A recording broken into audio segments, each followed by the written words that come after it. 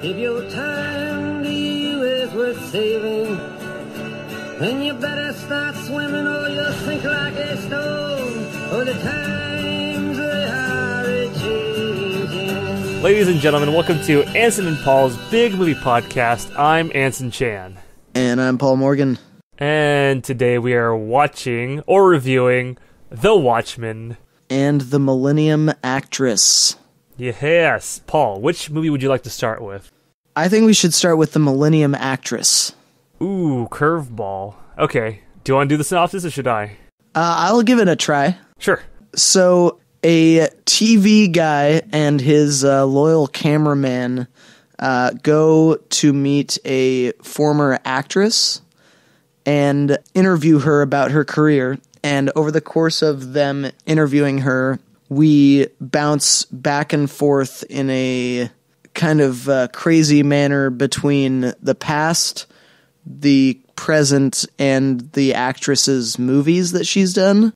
And in each of these settings, by some storytelling mumbo-jumbo, the TV interviewer and his cameraman end up with her kind of symbolically through most of her life. Yes. There's some other stuff that happens that revolves around one of them actually being there for parts of her life, but that will, we may or may not get into that later. So, would you say that was an accurate synopsis? Yeah, I think that was a fair synopsis, a good and accurate one. Yeah. So, Anson, what worked for you in this flick? This movie, man, it's just so emotional. The way they tell the story is so interesting. I've never seen any other movie tell a story like the Millennium Actress does, where it blends. And can I assert that this is the only venue in which this story would fit? I would not want to see a live-action version of this movie. Anime is the perfect way to do it. Yeah, I can't really imagine how you could do this in live action. It'd be really fucking hard. The cuts would be too jarring. Yeah. Yeah, there'd be a lot of use of CGI, and that would look like shit. Yeah. Yeah. So the way they're able to kind of tell the story, which blends her real-life story with the narrative of the movies that she was in, with, the director and the camera guy interacting in this world. Like, they're, in a way, breaking the fourth wall without fully breaking the fourth wall. They see the crazy flashback things that are happening and filming crazy flashback things that are happening as they're happening and acknowledging how some things are weird, right? Like, when did we get into feudal Japan? Yeah. Things like that for, comic and dramatic effect. But they don't go so far as to address the audience, which, thank God, I love that. I hate when it breaks the wall too hard and, it gives you a wink and a nod. This one doesn't do that. It toes this really weird line just before breaking, right? Although it breaks its own line of them making the movie, which is another really interesting thing that they're able to accomplish, which is, again, kind of highlighting where real life meets movies, or when movies become real life, or how people experience movies in their life, which can be real or fantasy, or however they find themselves in that moment or whatever. It's a beautiful exercise in immersion and just completely unique storytelling. I've never seen anything like it. That alone merits so much praise. For that, I would just recommend this movie so highly, just to see, look at what this medium can do. Movies and animation, it's just everything. This is just such a beyond a visionary movie, in my opinion. It's just so genius. I like its setting. I like how it takes place in the early days of Japanese movie making. So there's a lot of references to both pre and post World War Japan, which is very ingrained in Japanese culture. The ancient stuff, what we would consider cowboys and Indians. They have samurais and feudal kind of lord struggles, and so they have a lot of that imagery and cool stuff going on, as well as even some modern stuff of today's anime, or even just interest, which is space and exploration. And they have a little bit of here and there, a little bit of flair. Yeah. It just does things so effortlessly and seamlessly when it takes you from period to period. And by the way, that's just a very Japanese thing. in the very beginning, like opening shots when they're kind of going through Japan and they're like hitting the countryside, you're seeing like the very modern Japan with its Shinkansen's, it's like, you know, lightning fast rails, it's like buildings and like everything's all electric. They also see the very old life of like the temples and the houses and the forest, the gardens, people in kimonos. You see people in suits next to people in kimonos in Japan. Like that never went out of style in a lot of places, right? So you see that world of contrast in their culture and in this movie, and they do it to like a very beautiful, for like symbolic imagery's sake, I guess you'd say. Yeah. And I think that was just very powerful. The story, the romance, the nostalgia you get from this movie is so palpable. I choked up a couple times just watching this movie. I don't know why. I think seeing a lot of war imagery for me is like a trigger for some reason. Also seeing like the simpler time and like sometimes the innocence of youth kind of stuff sometimes will get me choked up. And this movie had it all. And there were definite moments where I'm like, oh man. Like, it just gets like so sad or very touching to me. And I think it's just so beautiful. God, this movie is fucking powerful. By the time you're done with the movie, for me personally, I felt a little drained. It was like, oh yeah, certainly. I needed that release or that to be done with the movie because of just how like excited or worked up I was getting in the movie, right? That I needed to step away from it and breathe. Yeah. I wanted to watch this a second time. Spoiler alert, I didn't. Because it was hard for me to bring myself back to have another, you know, like emotional roller coaster / I wanted it to be the roller coaster, and I was scared it wouldn't be the second time, you know, so shortly after. Also, I didn't want to jump into that again and just get so emotionally drained again from watching this movie. You know what I mean?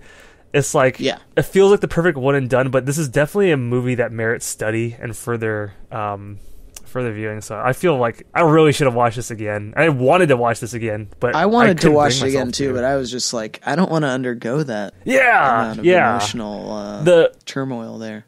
The first impression I got from it, well, I've seen this before, but years ago. But coming back to it again, the first impression I got was just so strong. I wanted to keep that first impression as my whole impression. It was just so powerful. I like that feeling. I like when a movie can do that, where you want it framed, almost. You want that experience framed. You don't want it to be taken away. I really enjoy the mystery of this movie. It's revealed quickly, and you didn't mention your synopsis, but there's a mystery regarding a key in this movie. Yeah. And the way that continually plays a really important part in this lady's life, and later kind of like, you know, everyone around her's life, because it's so important to her. Yeah. It's just every crew member on her movie. The director and this jealous actress. She has a relationship with an actress who, when she first starts out, she's kind of like, she knows she's going to be the new face. She's younger. And so she's jealous and worried about her career compared to hers, which is interesting. And it's never quite explicitly, well, it is said actually. She does come out with a moment saying like, she literally says, I was jealous of your youth. She yells that at her. Yeah.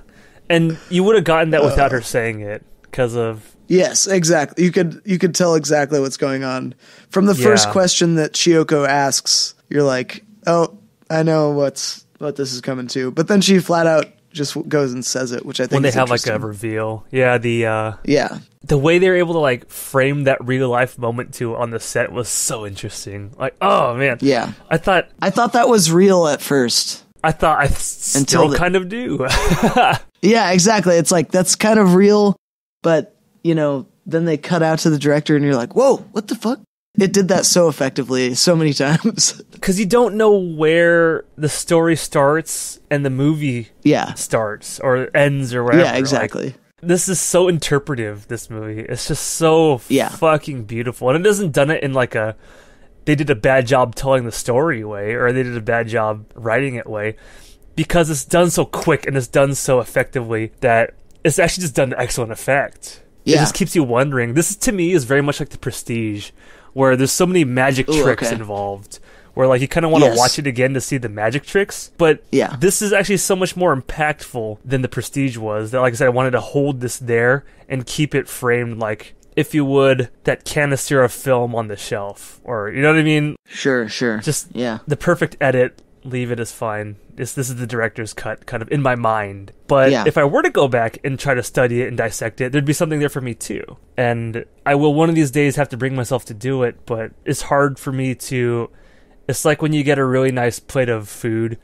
Say you get like a really cute dessert, and has like a little bear face or something. So once upon a time I was growing up, we had things called koala cookies. They're filled with chocolate, but on the faces are little koalas, right? They're really, really, really cute. Okay. I could send you a picture now. Hold on. Just for the sake of... for laughs. Yeah. Koala cookies. So they're little Japanese cookies. And, yeah. Here is a good picture.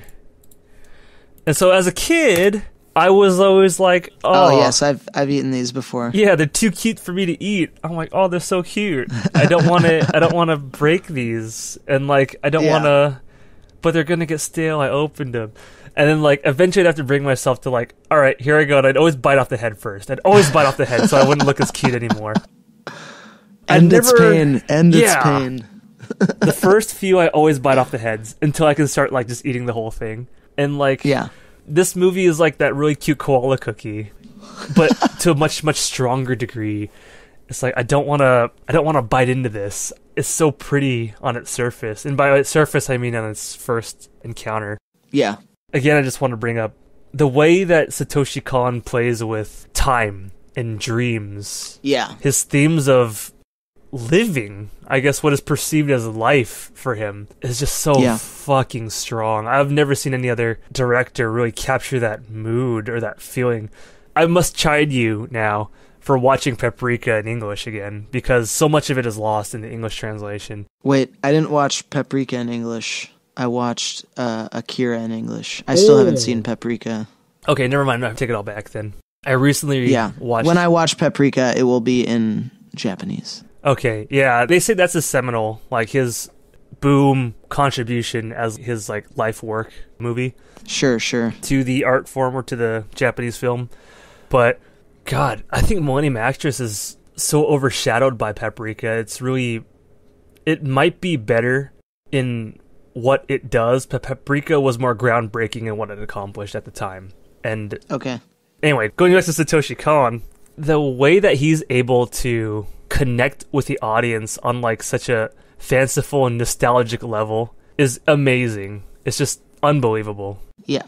Let me tell you a little bit about Satoshi Kon. Satoshi Kon died a while ago, and he was young. He was very young. And he had a really bad form of cancer that I think was incurable. And he didn't tell anybody. Like, nobody. Oh, fuck. So a lot of his movies, I think, are laced with his feeling of, or his perception of time, or his experience of life. Paprika, for sure. I see this one definitely has a lot of that, too. I'm not sure if he had cancer at the time of making this one.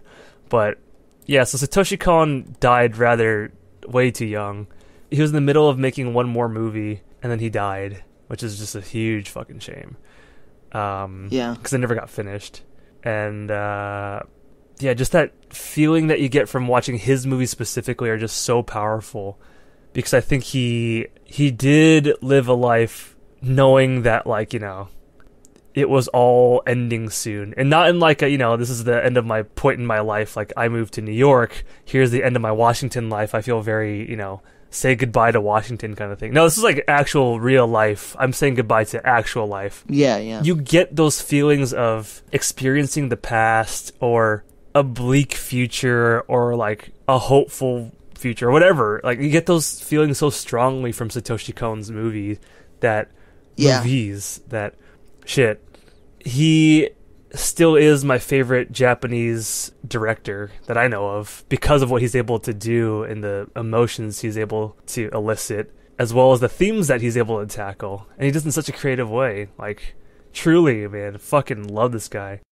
I don't know where else I'm going to go with the Millennium Actress. I'm sure there's a lot I'm missing out on. Oh, I really like the director. I love the characters. The characters are so strong. I like the director who's directing the documentary of Chiyoko, the actress. Yeah. He's just such a fun character. He's such a lovable character. And you can empathize with him so much. And a lot of times he's the comic relief that reminds you, hey, we're not actually in peril because this is a movie. Yeah, or like when it cuts back to him in real life, it's like he's just wearing a samurai helmet or something, doing a scene with her. And for him, he's like living out his life's dream to be able to recite some lines and be part of his like favorite scenes with the actress who he's just totally adored his whole life. It's so funny. And you just, you really get that feeling of like, you can put yourself there instantly. Oh, it's so relatable. Dude. It's like meeting up with your favorite like music artist and being like, yo, so then you played this show? That was totally amazing. And then they'd be like, pick up the drums. Not getting mad at you about it. Yeah, they would want to play with you. Say, really? And you're going to play the drums with them while they do that thing or something. It'd be fucking amazing. It's dream come true. So you get that. It's hilarious, man. And there's more to this movie that I really cherish it for, too. It's like I said, for me, I have like that weird history. I'm half Chinese, half Japanese. And so to see this movie kind of bring those two things together of like, you know, hey, this is what, you know, Imperial Japan was like. Also, this is, you know, we're going to Manchuria, but not all Japanese didn't, you know, weren't about this whole invade Manchuria thing / you know, early days of filmmaking.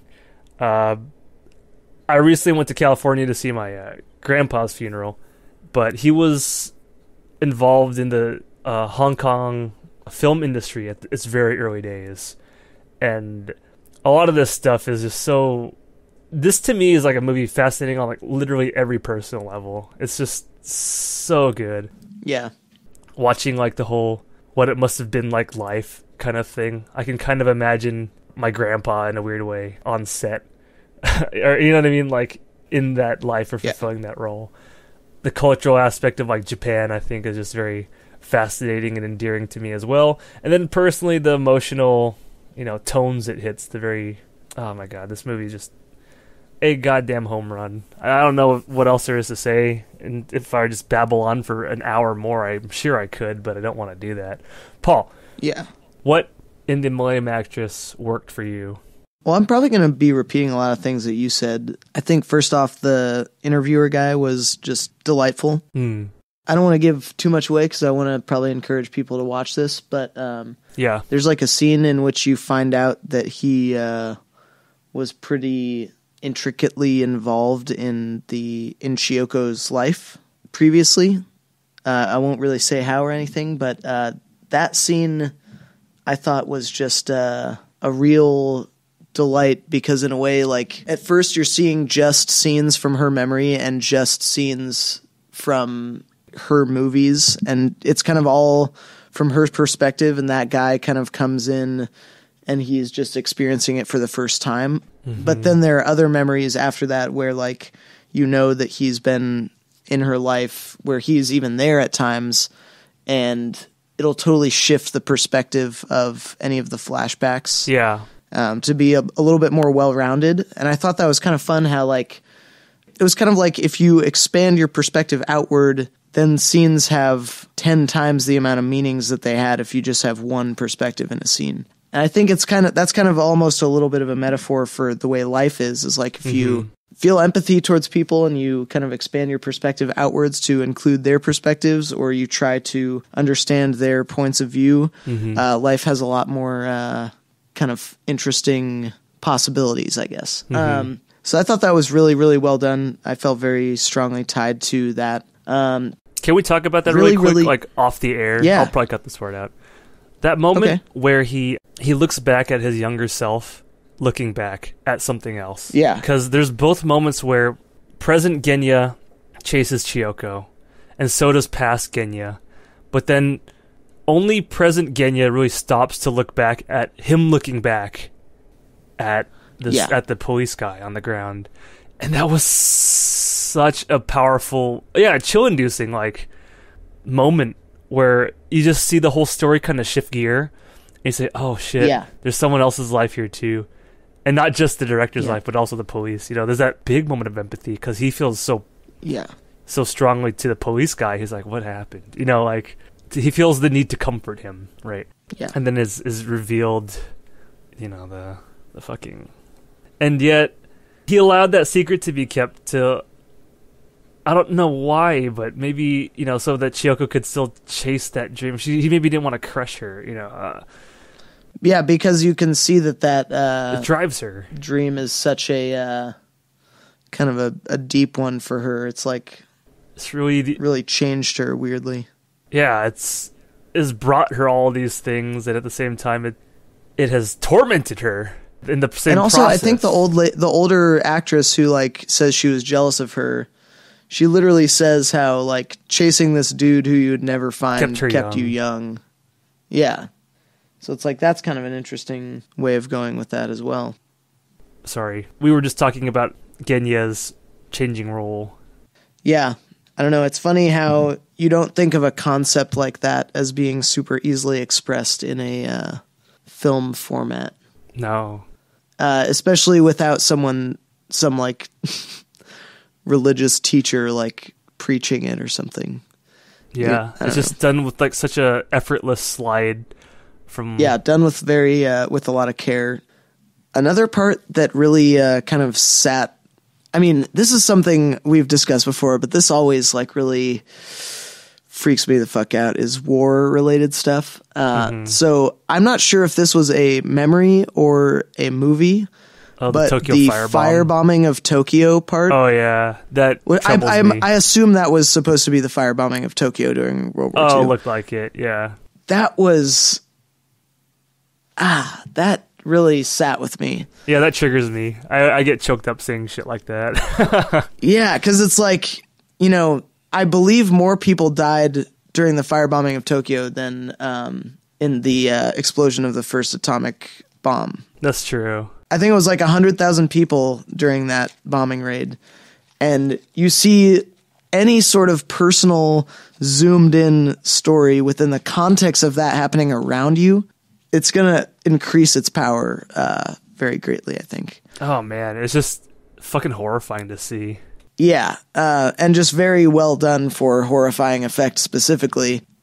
I really also thought that the seamless transition between flashback and movie, or movie and flashback, or movie and movie were like so inventively done and had such good transition dialogue and visuals to go with it and stuff.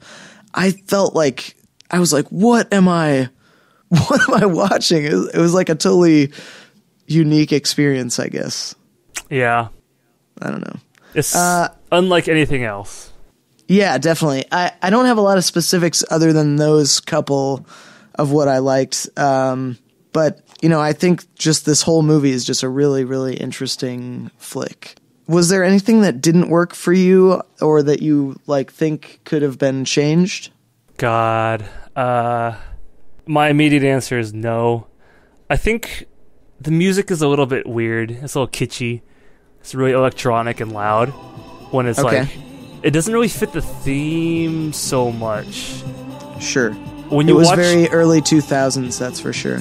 Yeah, when you watch Paprika, that type of music fits Paprika much more because it is a little bit weirder and the electronics are like a little bit weirder.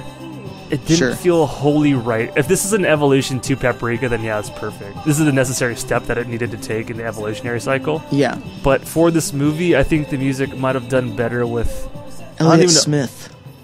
Maybe not even like orchestrated. I don't even know. You know what I mean? Like, it didn't take me out, but I noticed it too much, and it didn't. Sure. It didn't slide into the scene very well. It didn't. It did its job, but it wasn't good. The fact that I noticed it is a problem, and it wasn't noticed in a good way. That's the only thing I can think of. What about you, Paul? Was there anything that didn't work for you, or something that you would have the only thing I will say, I mean, I understand your point with the music. I didn't really get affected by that. So the only thing as a result that I will say didn't really work for me is, even though it kept a lot of the movie going, and even though it kind of helped a lot of the characters to have a lot of very important scenes, there is something in my gut that bothers me when I see men or women. So let's say the camera guy and Chiyoko, or sorry, the interviewer and Chiyoko. I do not like when people chase a lost love that is like so obviously Pikachu. So let's start with the baseline there. The interviewer guy is sort of doing that in Chiyoko. Yeah, I don't like the idea of chasing a lost love, because without getting into what results from that, there are points in this story where it's like, dude, just give up and move on. Oh. I know that sounds harsh, but it's like... Even as a trope, it bothers you. As a trope, it bothers me because I feel like and God help me, I'm not going to be able to list any good examples right now, but in specifically movie fiction, I don't like that as a trope, and it seems like it happens a lot. But other than that, the thing is that I say that, but I also, if that wasn't in the movie, completely different movie. So, like I said, I don't enjoy that trope whatsoever, but it worked fine in this movie. It just bothered me that it was in there. Other than that, I don't have any negative things really to say about this. Thought it was like one of the most inventive movies I've ever seen. And total quality was very, very high. Well then, Paul, would you recommend The Millennium Actress? Yeah, I would definitely recommend it. I think probably to everyone. What about you? Would you recommend this movie? This movie has my 100% seal of approval. Nice. I would also recommend this to everyone. I don't care if they don't like it. I feel like it is some reason, like, I have to just give this wholeheartedly my seal of, go, you must watch this. It's a must-watch. On the other hand, though, now that I'm thinking about it, I definitely would not recommend it to people who have to, like, talk and ask questions the whole movie long, because it's like a full sensory experience if you really kind of immerse yourself in it. I wouldn't want to be stopping every few minutes just to answer someone's silly little... Well, that's the beautiful thing, Paul. We don't have question. To. We're... Well, I live on my own, so I could give this a blanket recommendation and not have to worry about someone asking me questions. But if you're talking about, like, your mom or something, that's on you and your mom. No, I don't know. I see a lot of movies. Most of them are alone, but, you know, you end up seeing them with people, and some people you realize are not great theater companions. That's all I'm saying. Oh, okay, I know what you mean. Like, I don't know if I would, like, you know... watch this with a group of friends or a date or something. Yeah, certainly not.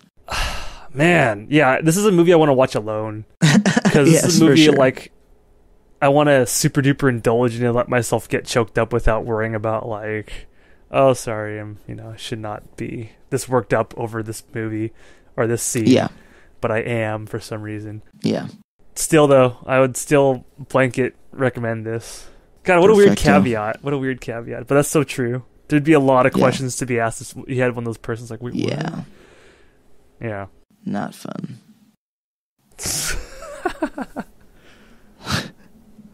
They ruin every movie, don't they? Human beings ruin every movie. Okay, so our next movie, Anson, do you want to tell us about The Watchmen? Yes. Hello, darkness, my old friend. I've come to watch The Watchmen again. The 2009 movie, directed by Zack Snyder, written by David Hayter and Alex Tse, and one other guy. The original maker of the comic, I forget his name. Alan Moore.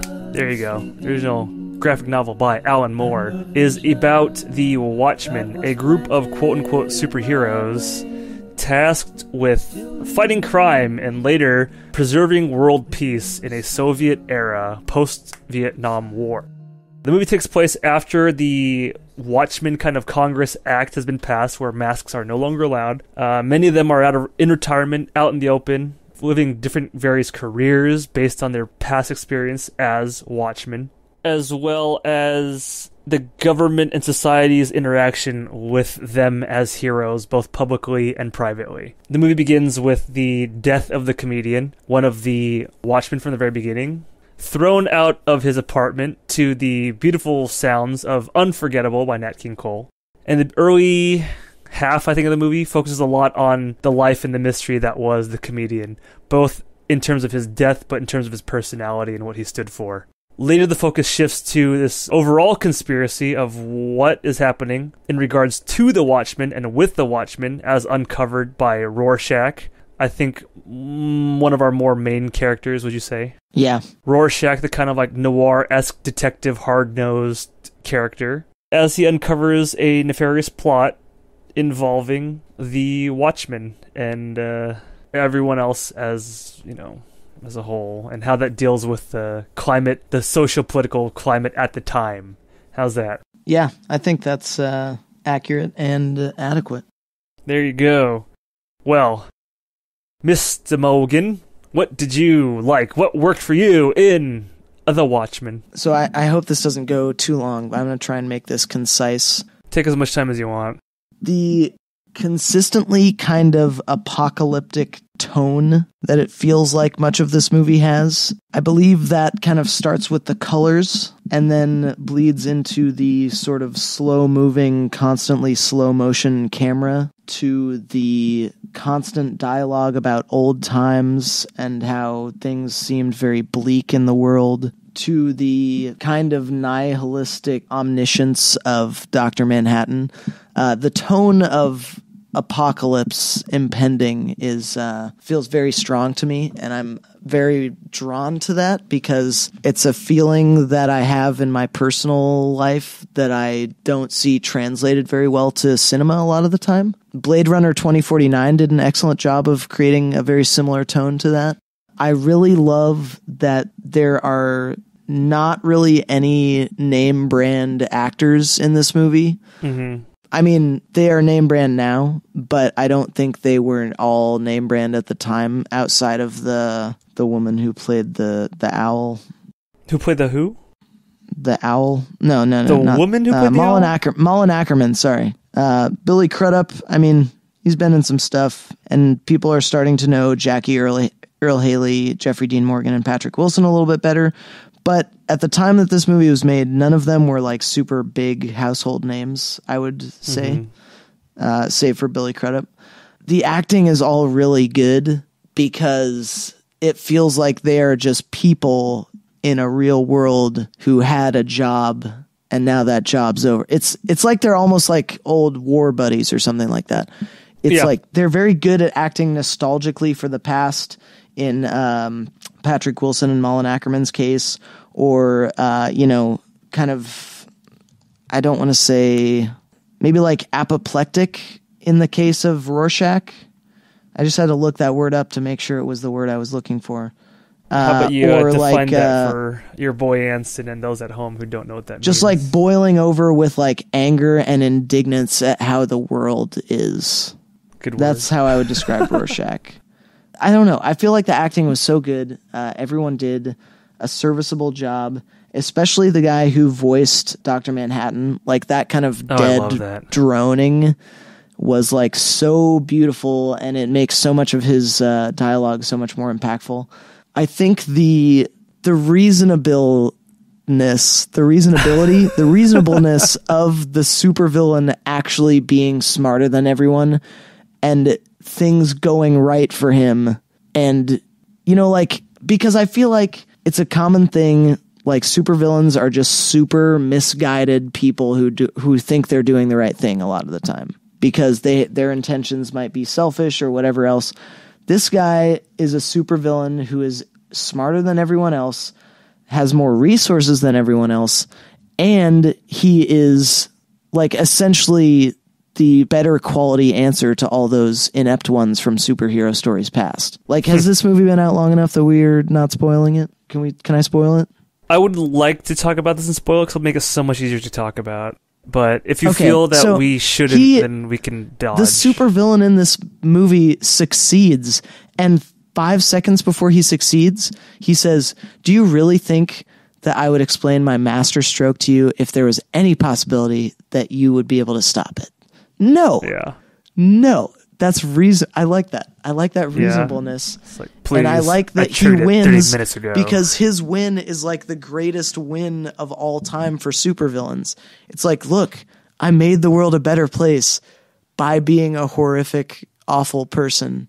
And, because of me, maybe our civilization you killed millions to save billions. Yeah, exactly. Like, come on, man. If that isn't the most like pessimist but solid logic thing I've ever heard, it's like, man, he did all the math on this one. So I like that the supervillain's like really smart and also does what he intends to do and then like succeeds. And yeah, that might spell the end for some of these superheroes, but I think that's an incredibly smart plot device. Obviously, you credit Alan Moore with that, not necessarily the filmmakers, but yes, Alan Moore. Just really excellent work in that regard. I want to talk about two of my favorite characters real quick before I send it over to you. I think Dr. Manhattan and Rorschach represent to me two of the most interesting perspectives in this movie. Absolutely. So Dr. Manhattan is like this... What's that? Absolutely, 100% agree. Dr. Manhattan is like this, guy got turned into what is essentially like a god, like a literal controller of the physical world, of physics.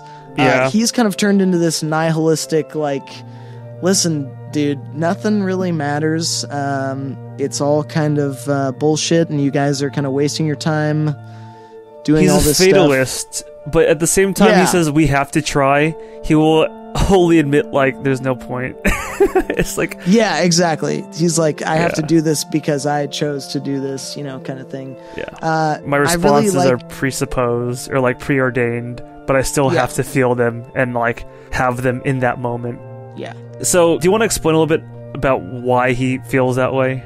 Well, I think he's kind of disconnecting from humanity. The idea is for him to be disconnecting from humanity. Well, also, I think specifically he experiences all of time at once. Yeah. The past, the present, and the future. He's like, what's that one movie about the aliens that came here to learn their language? Arrival? He's like an arrival alien. He can just, like, pull from any moment in time that he experiences and, like, know shit from it. And in, like, a weird chicken or the egg way, it's a fully encompassed circle. What he'll know in the future, he can know in the past, but it still has to affect the past for it to affect the future, if you will. Yeah. It's like this weird fucking what kind of philosophy. Anyway, sorry, I cut you off. No, I just think that character is really interesting because of his essentialism about the universe. It's like, well, I know physics because I am the embodiment of, like, controlling physics in the space around me.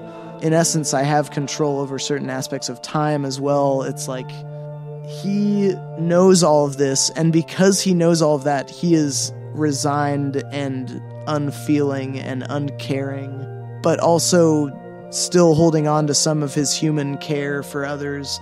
I don't know, really interesting kind of character. And then Rorschach, on the other hand, I really like that he's kind of like a classic detective with a bone to pick. Yeah, but just like he's magnified. Yeah, he's such a round character, and it all is like a makeup for his extreme, like, insecurity and anger issues. But he's also really fucking smart.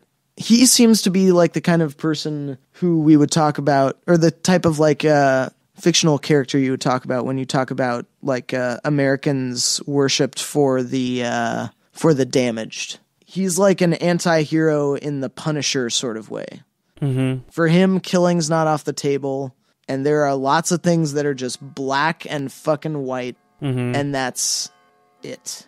Yep. So I don't know. I feel like those two characters warrant a mention in terms of, like, the extreme high level of quality of this movie. Mm-hmm. But now on to what worked for you. Oh, sorry, I kind of rambled there for a sec. God, no. I was going to say, I'm sure there's so much more you could have gone into. Yeah. Well, now it's my turn to ramble. Right. Love this first 10 minutes of this movie. It's so strong. Oh, yeah. That's like a short film in and by itself. The first 10 minutes is so beautifully put together. Yeah. The times they are changing at the end. Oh. Yeah. The death of the comedian is an amazing sequence, followed by, oh, the times they are a-changing, and seeing, like, the pictures and, like, the moments where the Minutemen and the Watchmen are kind of, like, dealing with crime in society. Yeah. And, the political climate, a.k.a. in Vietnam and all these other places. Followed by Rorschach's quickly into the noir voiceover monologue. October 1st, a comedian died tonight, Yeah. Beautiful. Excellent. His whole internal monologue is just so beautiful and flowery. It's very, I don't know how to say it, exudes brevity. It is brevitable. You know what I mean? It's just very... poetic as well. Yeah, it's poetic. Like, he'll oftentimes, like, drop a lot of unnecessary words, but the point is completely gotten across, right? Yeah. And it's just so deliberate, his way of speaking, at the same time being so titillating in the use of his language and the description he can give to like the seedy underbelly of society kind of like talks. That's just so nice to hear. Also, my favorite characters were Richard Nixon and Henry Kissinger. Just kidding. The Dr. Manhattan and Rorschach. They are amazing. I really like the voiceover or the voice of Dr. Manhattan. Oh yeah. He drones a little bit, like you said. He kind of like doesn't really ever move out of an octave of his voice. But he says everything with like a very kind of like sad tone. Yeah. It's so nice to hear because he kind of trails off a little bit. He has that vocal fry, and then he has that sad sound whenever he's recalling something or saying something. Everything sounds sad to him as one who might perceive the end of all things while at the same time the beginning of all things. You know what I mean? Yeah. Right? I am looking at the stars. They're so far away, and their light takes so long to reach us. All we ever see of stars are their old photographs. And that is so beautiful to see him grapple the very objective reality of certain things, of his kind of like Zen attitude, while at the same time being depressed and hopeful. Like, oh man, his character is just so interesting. When people ask, like, if you could have one superpower, what would it be? And I'm saying Dr. Manhattan. I always say Dr. Manhattan. That doesn't count. And I'm like, yes, it does. He's a superhero. Fuck you. And because I could control everything, live forever, perceive time at all moments, control the physical reality as we know it. Like, right. That's a great power. Right. You could witness events that were so tiny and so fast that they can hardly have been said to occur at all. Yep, you took the quote right out of my mouth. I was going to bring that up. He's just... Oh, man. His lines and Rorschach's lines are by far the best in the movie. Dude, yeah. Oh, my gosh. To quote old Wally Weaver, his friend from his physics days or when he was still alive, you see, at the time, I was misquoted. I see him like a Woody Allen, so I'm going to say it like a Woody Allen. He was trying to be like a Woody. He looked just like him. You see, at the time, I was misquoted. I never said the Superman exists and he's American. What I said was, God exists and he is American. Now, if you begin to feel an intense and crushing feeling of religious terror at the concept, don't be alarmed. That indicates only that you are still sane. And it's just like, yay, Dr. Manhattan. I love his character. And the Rorschach, I just love him so much. If I could dress up for Halloween as any two superheroes, it would be Rorschach and Dr. Manhattan. I think. Just totally interesting. I would love to go around talking like this. It's like Christian it's like Bale talking in a ripped Batman off. Voice. Yeah. Exactly. Christian Bale ripped off Rorschach. Yeah. If I had to say. But, I don't know. I guess that's chicken. That's not chicken or egg, but, you know. Where are the other drugs going? Where's the trigger? Where's Bane? This corrupt society, the seedy underbelly of Gotham. Yeah. I mean, like, you can kind of see where those two overlap. Oh, yeah. I just love Rorschach's character so much. I really like seeing what could it have been like if the superhero exists. The Caped Crusader turned into a Superman, or Superman existing in a real-life world, you know. Yeah. World War II era to Cold War era. I think that is such an interesting exploration. Yeah. The visual gags and parody is just so... You must mention. Oh, yeah. Nixon and Kissinger in the war room is taken straight out of Doctor Strangelove. Yep. Is set up exactly like that. From the lighting to the circular table. Circular table. The big screens and everything. Yeah. I thought that was really funny. I think the Nixon impersonator was hilariously cartoonish, which I love. Oh, yeah. Delightful. I love seeing old depictions of like Kissinger and Nixon. They're just such a funny couple. And seeing Nixon with his big nose and him obviously doing an impression of Nixon is just so funny to me. Like, I love that shit so much. It always makes me really happy. I also read the comics, by the way. Have you read the Watchmen comic? I have not read all of it, no. I would recommend. This is probably... I haven't read a lot of comics, spoiler alert, but When people say like, "Oh, it did do a good job of sticking to the source material," or when people like cry about that sort of stuff, not specifically this movie, I will point out that this movie does it incredibly well. That is incredibly faithful to its source material, but a lot of people don't feel the same way. But well, I think a lot of the arguments I've seen for that being the case are people saying that, like, well, there's some things in the comic that you just can't replicate on film, which is like, oh, certain big sections of the comic will have sections that match front to back. So, like, you start at the first page of this section and the last page of this section and go backwards and forwards at the same time. A lot of the frames match perfectly or like supplement each other. They play with each other, yeah. Yeah. There's no way you could do that in a movie. I mean... Also, sometimes what I hear is, like, nitpicks of, like, well, they totally left out this story arc. And it's like, yeah, that was necessary to the plot, though. Yeah, this is a 2.5-hour movie.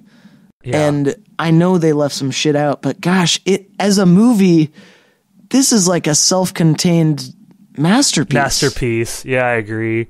Yeah, thematically and character-wise, morally, the whole look and feel and the atmosphere... spot on. I can say after reading the comics, it really captures all that. If you're going to be picky about like comic design and like I said, missing a couple story arcs, like really just a couple of them, few of them. Yeah. And honestly, for every comic book...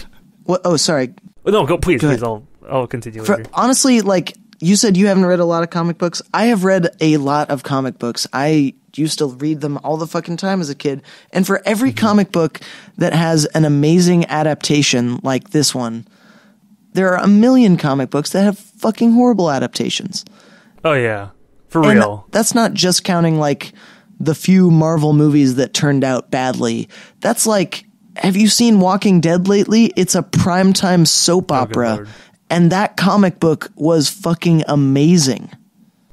Every page of that comic book is this gorgeous comic masterpiece. And now on Sunday nights on AMC, you can watch primetime soap opera. It's so disappointing. But anyways, that's why this deserves some extra credit for being a really good adaptation in terms of story and themes and characters and stuff. To quote our boy Jodorowsky, you gotta rape it. Or, oh, God. Me. Okay, I'm cutting that part out. When you take a story, sometimes you gotta rape it for its best parts. You gotta strip the land kind of thing.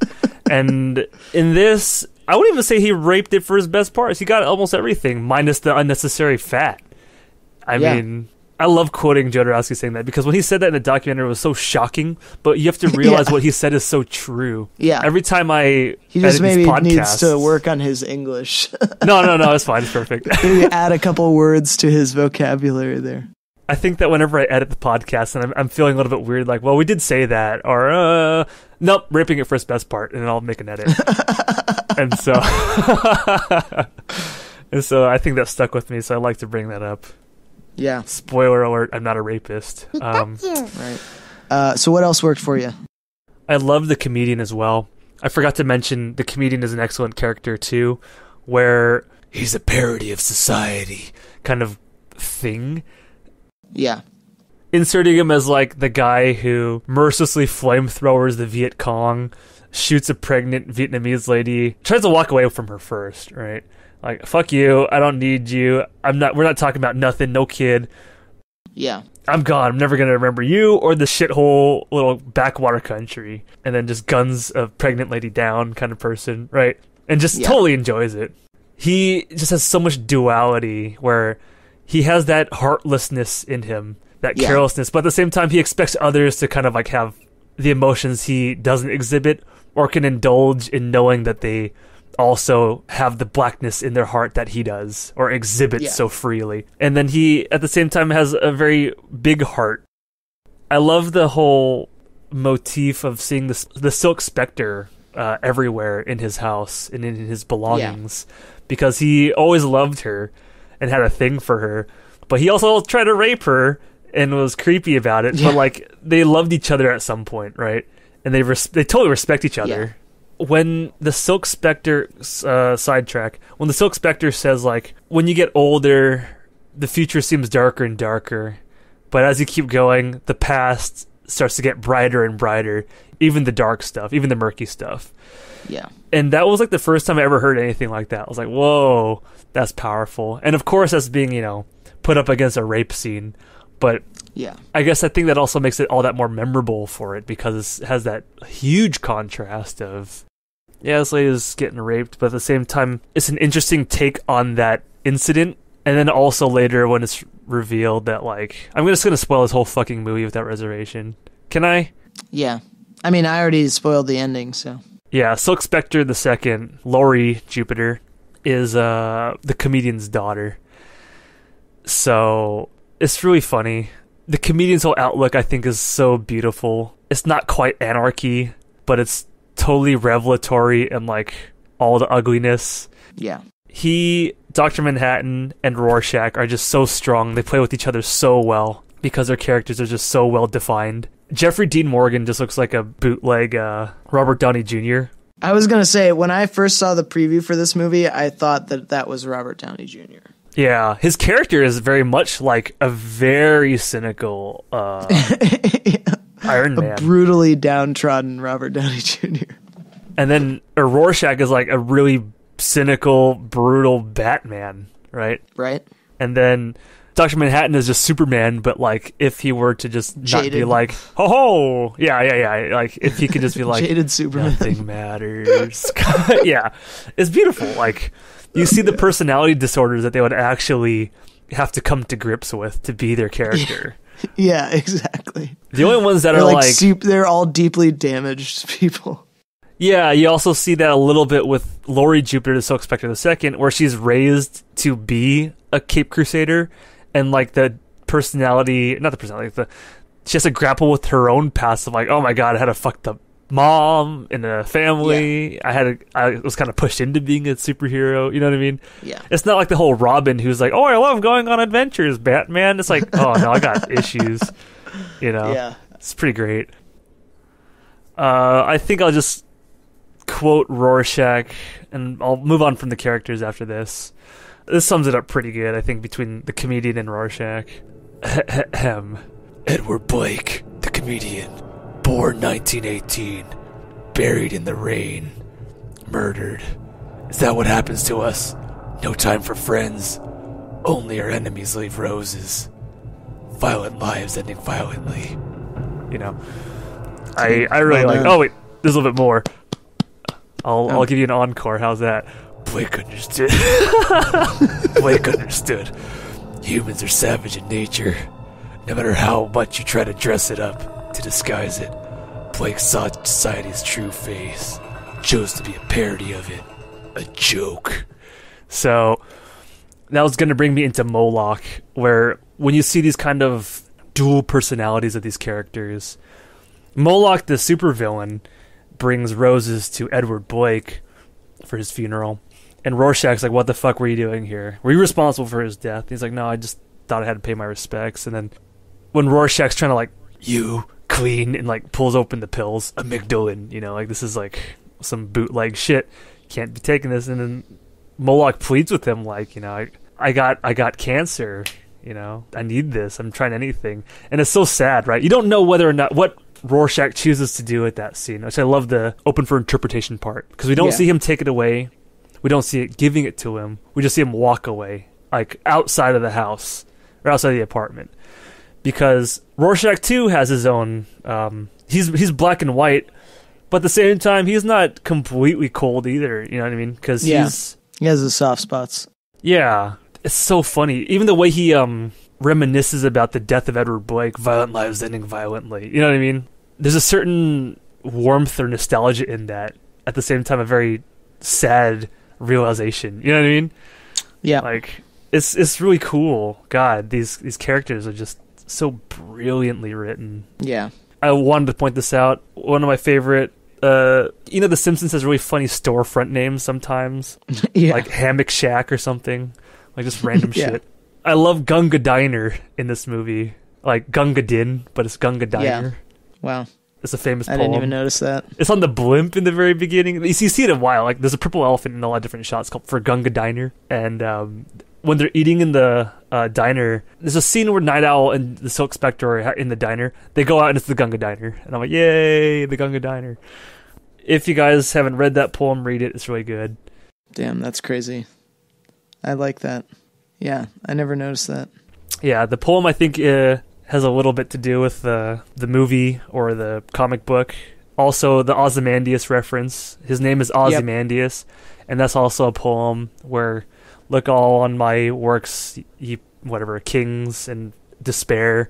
Because Ozymandias was the king of kings, and he had this like great empire, but apparently it was like, you know, in the future when archaeologists are looking at it, it's nothing but dust and ruin. So it's like, it's ironic to read that. And so the hero / villain Ozymandias, I am completely spoiling it now, is named Ozymandias, and it's really great. I love these little inserts, these little literary things. I love the color use. I love all the shot choice. I love most of the shot choices, rather. The fights are fun and kung fu-y. They feel like an Arkham game. I don't know if you've ever played any of the Arkham Batman games. Yeah, where they're super brutal. Yeah, and like they're really fluid and like big hits kind of like knock people out. Pretty fun. I like that semi-post-apocalyptic world. It kind of flirts with like a Blade Runner-esque kind of future where like Japanese culture is very intertwined with the future. Yeah. So the gangs are like the top knots. The top knots. They like wear Japanese shit and have Japanese top knots. It's just really funny. Oh man, I don't know. I think this is my favorite DC movie by far. And the music also is fantastic in this movie. I think this is an excellent soundtrack, and this is what effects. Fucking Suicide Squad tried to do. I tried to rip it off. This one did it right. Right. I tried to rip it off / it tried to rip off Space Guys. What is it called? Galaxy Space Guys. Cowboys? Yeah, Galaxy the Galaxy Quest? Guys. You know. You know what I'm talking about, Galaxy right? Guys. Yeah, with Rocky Raccoon. Clue. With Rocky Raccoon and Groot, the Galaxy Guys. Oh, fucking Guardians of the Galaxy? Yeah, the Galaxy Guys. Shit. The Galaxy Guys. That's right. I'm just oozing at this point. Let's move on to what we didn't like. Paul, what didn't work for you in The Watchmen? So for all my talk of the acting being high quality, there occasionally would be a scene where I was like, why did they do that like this? I'm not sure the acting works for me in this scene. I have a few of those too. Yeah, one of them is the when the original Silk Spectre is in her regular house clothes and she's like, I was a hero, god damn it.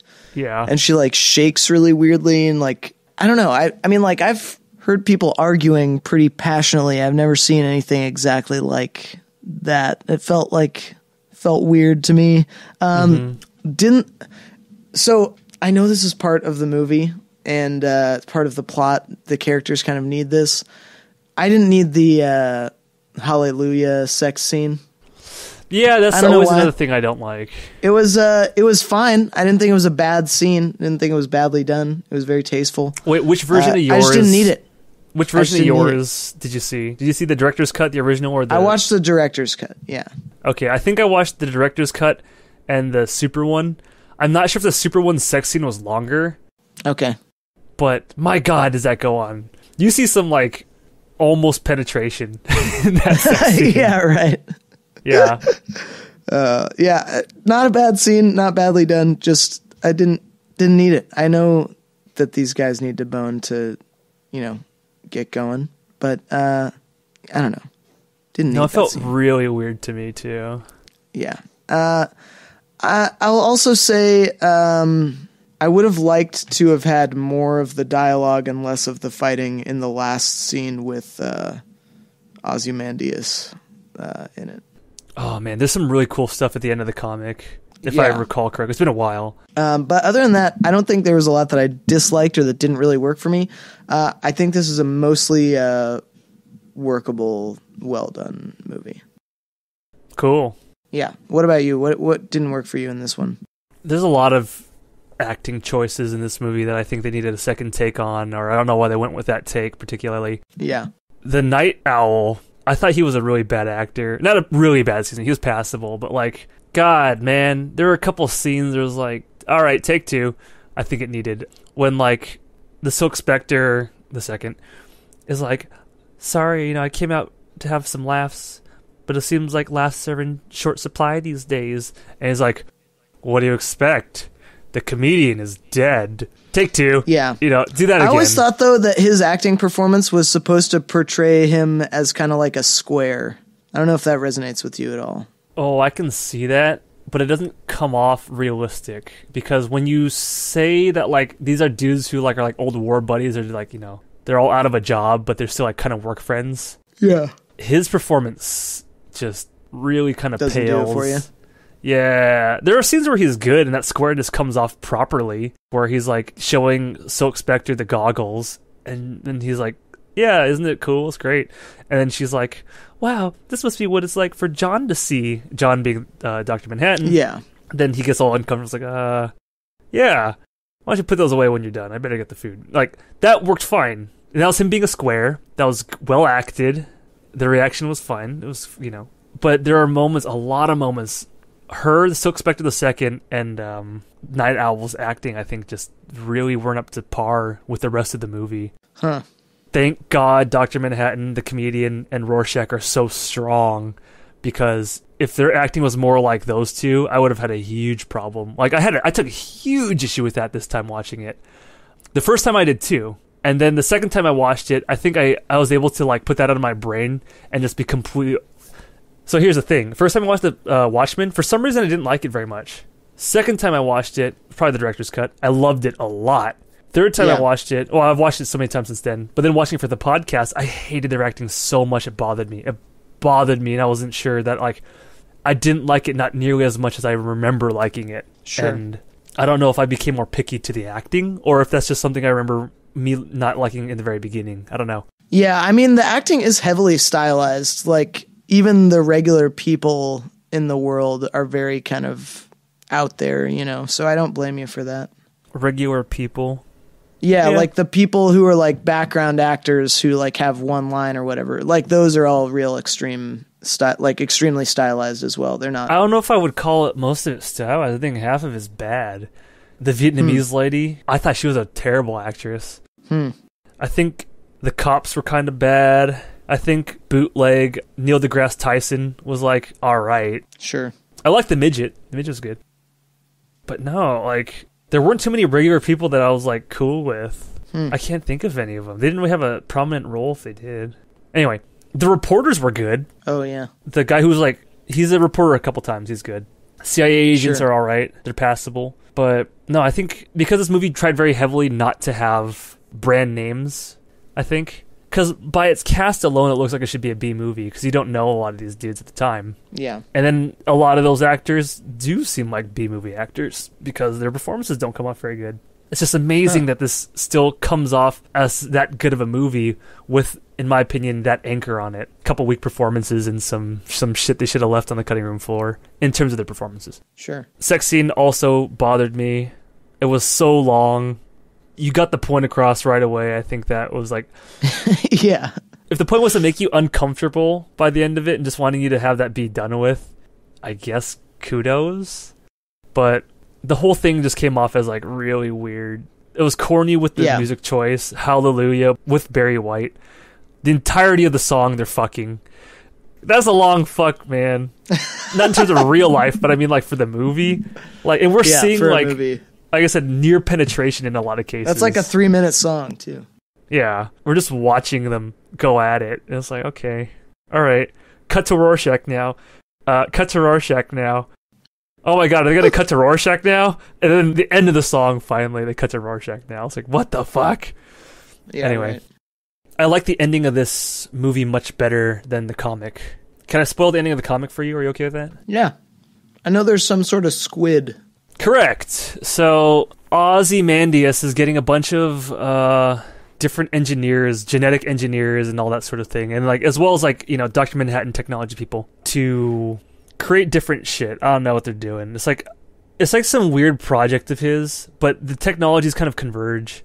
This is its own story arc, right? Where you follow a couple scientists in paradise. Because Ozymandias is putting everything up while they complete their work. So he has like really famous artists and painters and shit working on designing him this genetic abomination, as well as the scientist putting together his teleportation energy crisis thing, right? Sure. As you know, by the end of this movie, they get killed because the reward for the servants of the pharaohs was death. Hardly a reward at all, kind of thing. And so they have to die. Ozymandias teleports these giant squid abominations into the capitals of the world or wherever to make it look like an alien attack. And there is that initial like explosion of like people dying. Some people go crazy and everything. There's some like atomic bomb imagery in the comics too, where like people's like ashes, their like incinerated silhouette is like stuck onto walls, and that's the only thing left of them. You know what I mean? They have that in the comic book, which is really cool.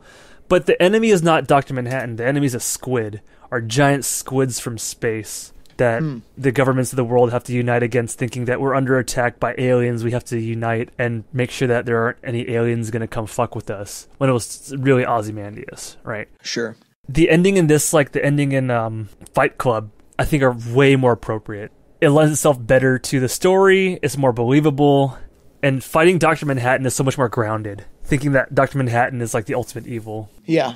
Turns himself into like, you know, a judger, if you will, because he already is a godlike status. Mm-hmm. For him to also be a judge and jury is not that far-fetched. So I like that ending far better in the movie.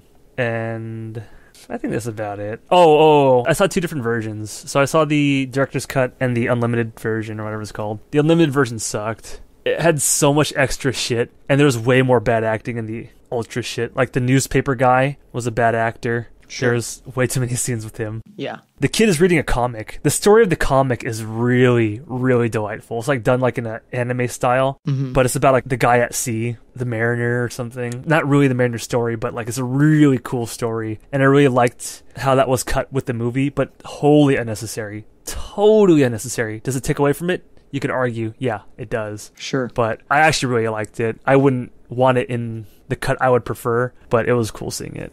The ultimate one is way too long. It's 3.5 hours. It's Lawrence of Arabia, motherfucking. Oh gosh, way man, too long. on. No intermission. Anyway, that's too much.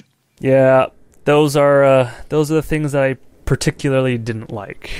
Sure. Is there anything else that you wanted to cover before we move on to recommendations? We've already gone pretty long, but I had initially wanted to talk about the philosophies of each of the characters. But I think we've gone long enough. Maybe that's something we can revisit for another time, because it's kind of a fun topic to talk about. I would like to do that too. Yeah, maybe we could find some common resources and read them together and discuss and shit. The Watchmen very well could have been its own episode, because I would have liked to have digged into the themes too, and like where I kept bringing up socio-political atmosphere. I wanted to bring up talk also too about, I guess, just dig into more of that, I guess. Like I said, the philosophy of the characters. I like Manhattan's Buddhist thing going on there. Everything. Perhaps we should revisit this. Maybe like we did in that one episode with Apocalypse Now, a part 2, perhaps. Yeah. Yeah. I think that might be a fun thing to do. Sure. So, for recommendations, Paul, would you recommend The Watchmen? I would. I would say it's philosophically and morally a high ground above the current swath of superhero movies we have going on right now. It's cinematically beautiful, and the plot is really intricate, so much so that you oftentimes need to watch it a couple of times to get it. Yeah. Every time I recommend this one. What about you? Would you recommend this one? I also would recommend this movie. I think this is a very high point of superhero movies, as well as just superhero, the genre, comics, idea-wise, everything. This exemplifies so much of what the genre can bring to the table, or what that idea can bring in terms of just self-reflection, reflection of, you know, the place in which you live, and religion, all sorts of things, technology. I think I also wanted to watch The Watchmen recently because we got a lot of shit going on now where, you know, cops are getting a lot of bad press lately, for good reason, obviously. The NFL thing is happening, and then, you know, for some reason it's dividing people. I don't understand how this is even divisive, but I was like, you know, it'd be a fun one to kind of revisit. The Watchmen, because who watches The Watchmen? You know, right. And I feel like that's a very prevalent topic in today's American climate, if you will. I guess all over the world, even when you think about, you know, what's happening in China and Russia. A little bit in Britain, but not as much, I don't think. You know what I mean? Like, I just think that's a really cool idea to explore who watches The Watchmen when the Watchmen are superheroes. And they're saying badges, not masks. And it's like, yeah, then you get badges. And then it's like, oh, what do you got? And who watches those Watchmen? Yeah, who badges the Badgers? So who badges the Badgers? Yeah. It was fun to come back to it for all the different reasons. It's so intellectually stimulating. It's a movie that keeps on giving, and I would definitely give this thumbs up. If you don't like it, I say give it another watch in a little while. You might come back around to it, like I did. Yeah. So. Yeah, different things pop out each time. Yeah, 100% recommendation here. Yeah, because you expect what you remember, and you don't expect what you don't remember. Mm-hmm. Oh, shit. Though, that's not very Manhattan of you. No, I'm just saying that about the movie. When you watch it the second time, you expect the things that you remember. But you're not experiencing your future experience with your past experience, with your present experience. I mean, get the fuck out of here, Time is a flat circle. Time is a flat circle. Learn to fucking read, okay? So, until next time, your boy has been Paul. And it's your boy, Ancy Chan, coming at you live. Not really, because this is recorded. And we will see you guys next time. Bye. Bye. Who is he, the awkward bye? Then we take Berlin.